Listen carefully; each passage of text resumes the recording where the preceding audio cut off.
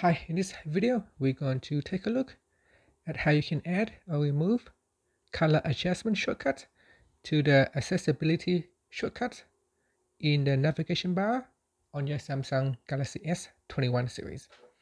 Now first, go back to your home screen by tapping on the home key at the bottom of the screen. Then swipe down at the top and tap on the settings button. Next, go down and tap on accessibility, then tap on visibility enhancements.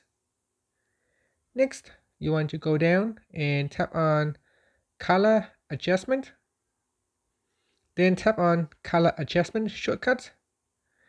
These features will be added to the accessibility button on the bottom here. Just tap on got it, and then tap on this button to open up the menu. In the menu, you can see now you can tap on color adjustment to turn it on or turn it off.